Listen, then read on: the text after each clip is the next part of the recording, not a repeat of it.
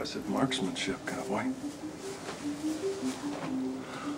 Wow, looks to me like you can pretty well hit anything you aim for. So, who will it be?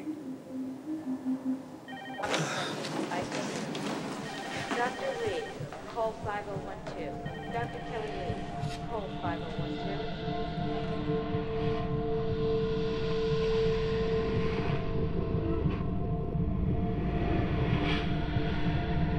You've been burned badly.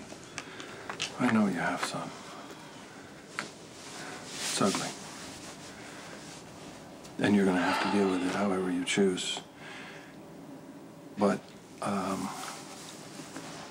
would ask you to do me one favor.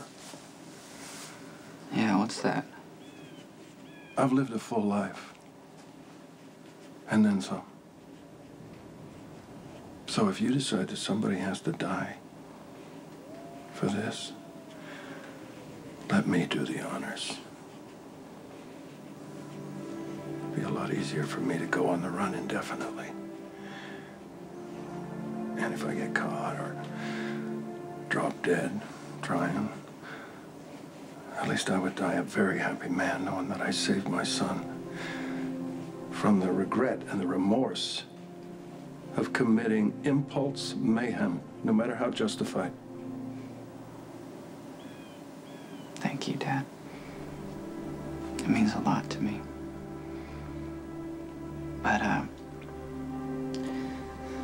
don't have any intentions of killing Elizabeth or Nikolas or anyone for that matter. I'm just trying to figure out how I'm gonna live my life now that I don't have a future that I can see or feel. Excuse me? Mr. Brandt just got out of recovery.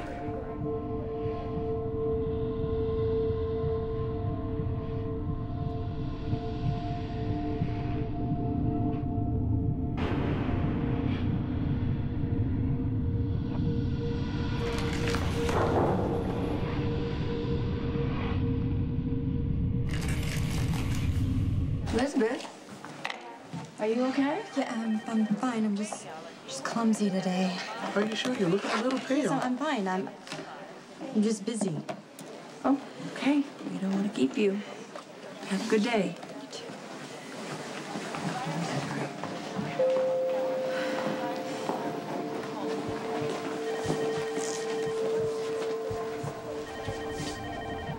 Fiance's brother.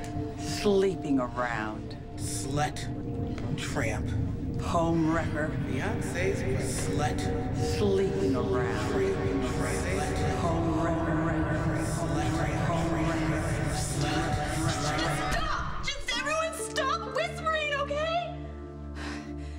Yes, I had an affair with Nikolas Cassadine.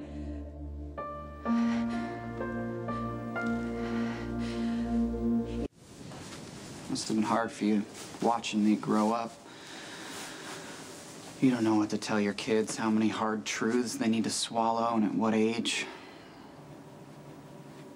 I guess the problem was all the illusions that Mom projected of this perfect family were reinforced in my head just enough to where I actually believed it.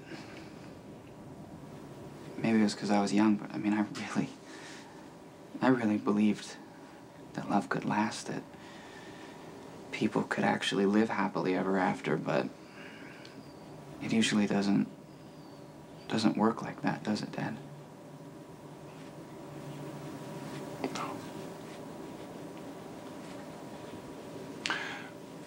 But don't blame your mother. She didn't intend to fill your head with illusion. She believed we were the perfect family for a long time.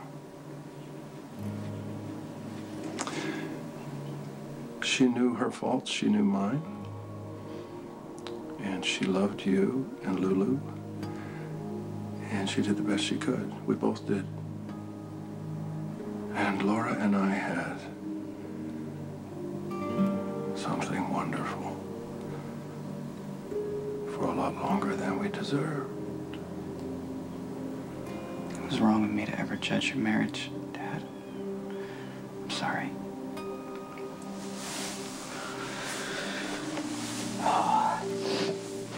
I don't think you should be sorry. I think you should judge my marriage.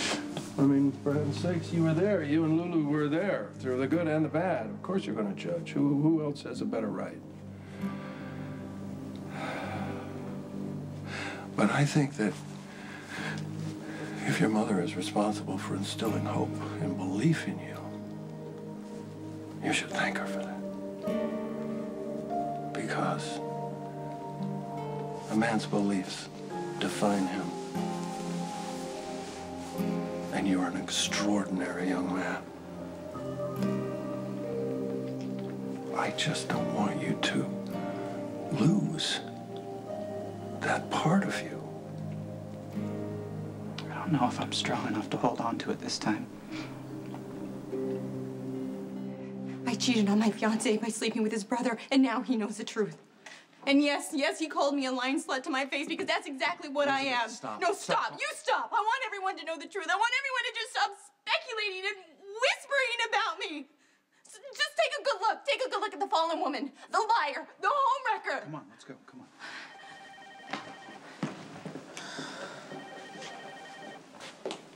Just leave me alone. I'm fine. Elizabeth, you just broadcasted our affair to the entire hospital. Yeah, you're not okay. You're obviously hurting right now. Good. I should be hurting, and so should you. If I could change what happened, I would, but I can't. I just want to help you. I don't want your help. I don't want anything from you. Just leave me alone. You need to stop punishing yourself. I mean, take some time off. Get away from here so you can try to heal. Yes. I have like 2 kids and a job. Then take the boys with you or leave them with Audrey, whatever. I think you need to be alone right now so you can process this whole thing and hopefully forgive yourself. Running away isn't going to change anything. There isn't some magic fix to what we did. I have to stay here and I have to face it. And I have to live with how I betrayed Lucky and myself.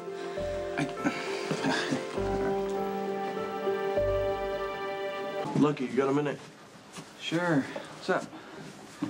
Look, I realize I came a little late to the party, but being the most recent addition to the Spencer clan, I'm a little unclear as to the ins and outs of what happened.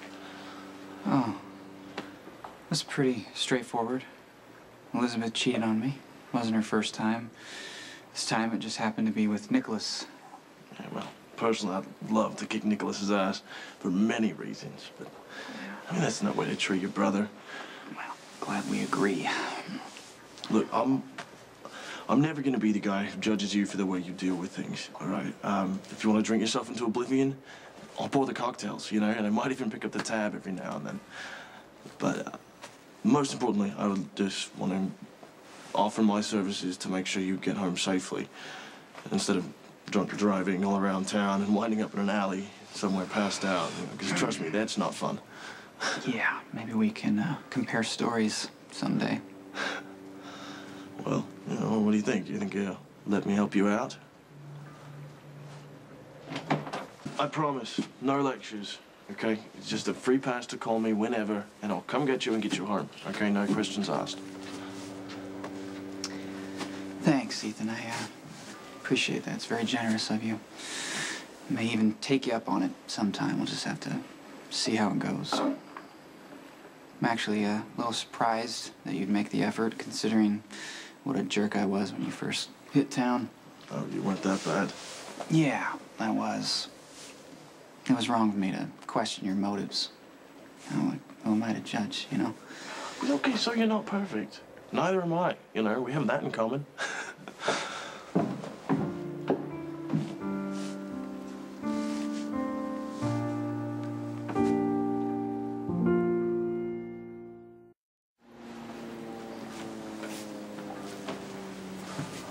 I didn't know whether I should call you or... But since we're both here, then maybe we should talk. I have nothing to say to you. I have no desire whatsoever to see you. Talk to you later, Ethan.